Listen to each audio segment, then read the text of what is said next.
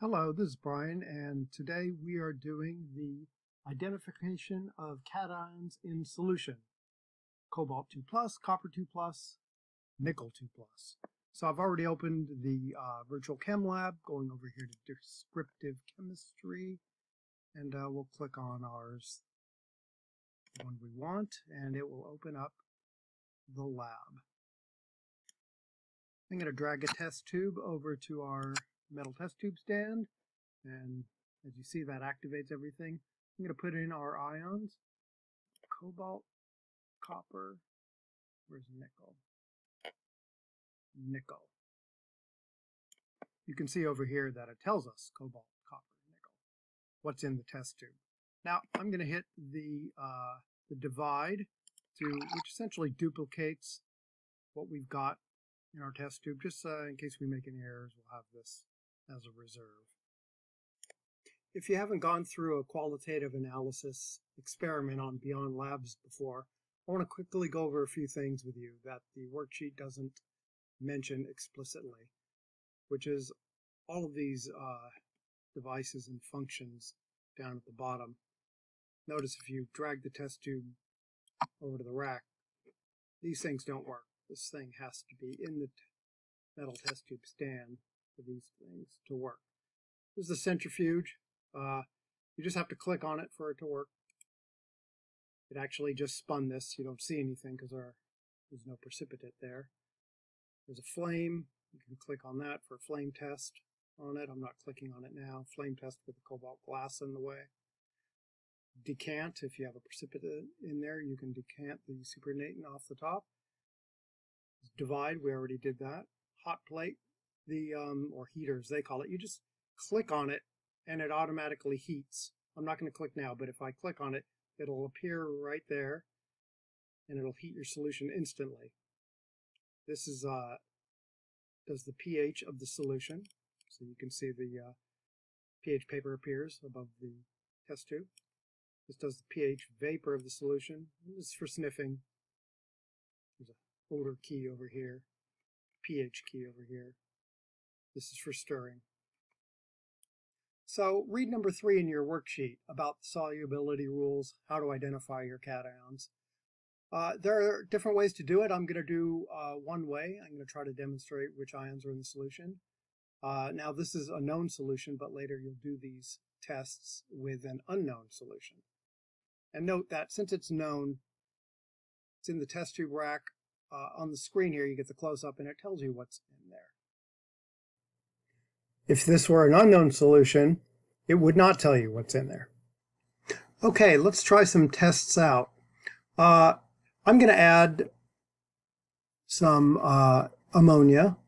You can see a little dropper appears there where the mouse is, and that automatically, when you click on it, adds it. I'm going to also add some sodium hydroxide. Where's the sodium hydroxide? Right there. Now, you can see we've got precipitate forming in the solution. In fact, it even tells us what's going on there. From the solubility rules, you know that cobalt and nickel will precipitate out under these conditions. I'm going to centrifuge it. Look, instantly spins down. We have a blue solution left. I'm going to click the decant, and after a moment, the decanted supernatant appears right here.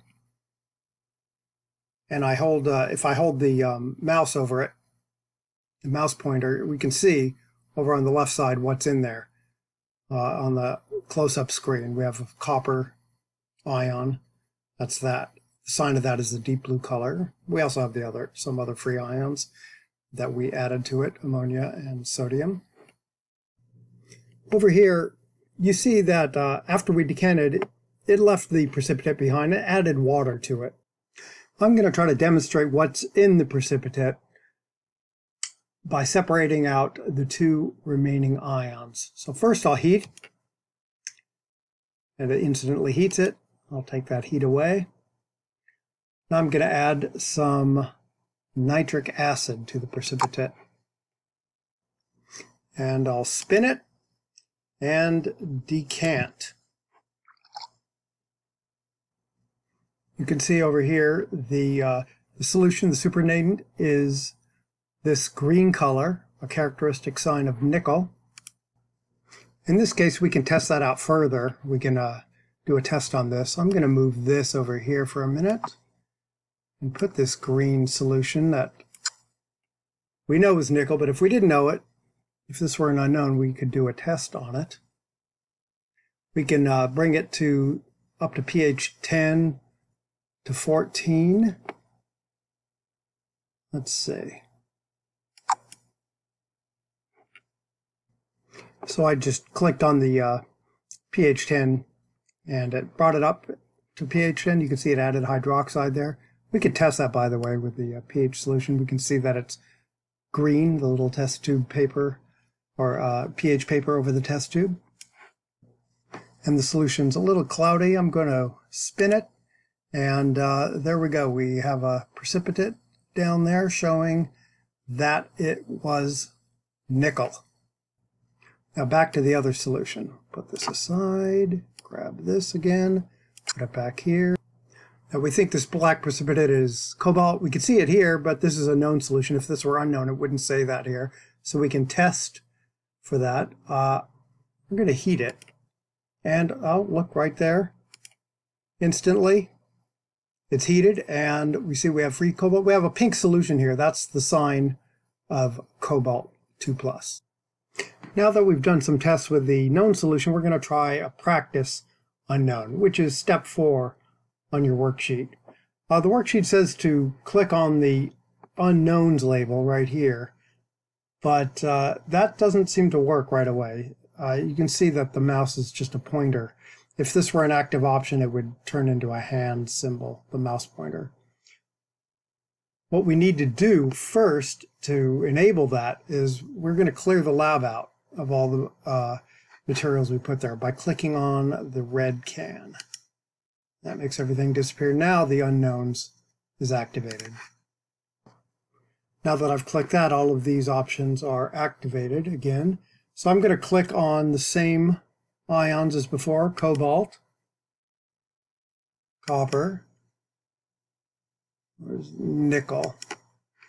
And over here it says, the worksheet number 4 says to make a minimum of 0, which means the practice unknown might contain no ions, none of those 3 ions, just water, and a maximum of 4, meaning that it could have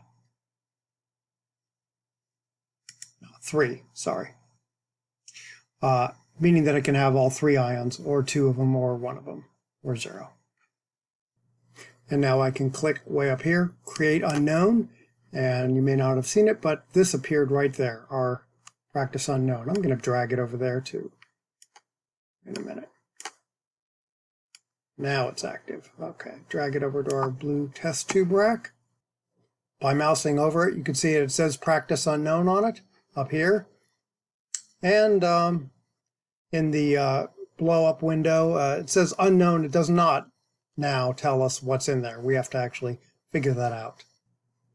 I'll put the test tube in the stand so we actually do stuff to it, and I like to divide it or duplicate it so I have something to work with in case I make a mistake. For the sake of time, I won't repeat all the procedures and tests I did earlier, although when you do the practice unknown, you can do it similarly to what I did earlier, or use whatever qualitative analysis tests that you want. Whenever you're done with a qualitative test on your practice unknown, you can check your results. The worksheet says to click on the lab book, so we'll do that. And on the left page, click the report button and check it out here.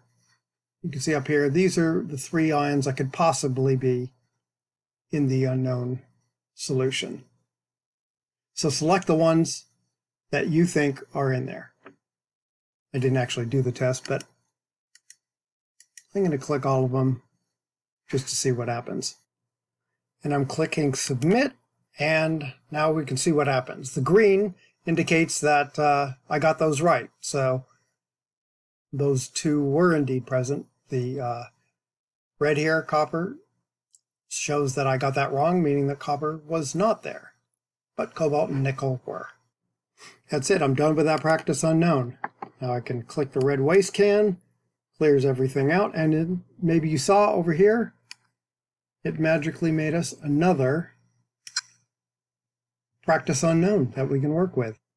You can try as many practice unknowns as you want, or until you get it right consistently. Finally, you can do your real unknowns. That's step 6 on your worksheet. I already cleared the lab, but you can click there, everything goes away, and you are ready. Click on the clipboard, go to Basic Knowns and Unknowns, and then Transition Metals to Unknown. This time what appears over here, you can see it says unknown number 13. This is a real unknown. I'm going to drag that over here so it's ready for work. Don't forget to record your unknown number. Mine says unknown number 13 right here. Yours will probably be different than that. So do your tests and report your results and your unknown number to your instructor. And that should be it.